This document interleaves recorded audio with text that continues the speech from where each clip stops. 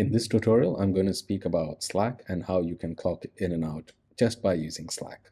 So you can clock in, clock out in Slack by using any one of the channels, or you can do a direct message as well.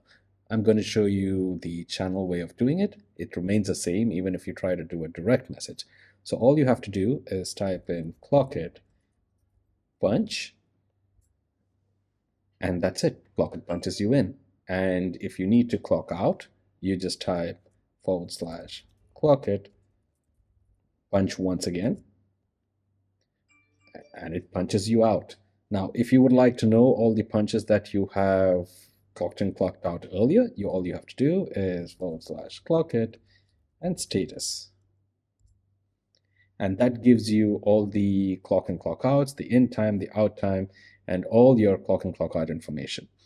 Additionally, if you have access to your web account or your profile, then you can go to your profile section and you should be able to see the clock in and out on that given day. So if I click here, you can see that there is a clock in, clock out from Slack.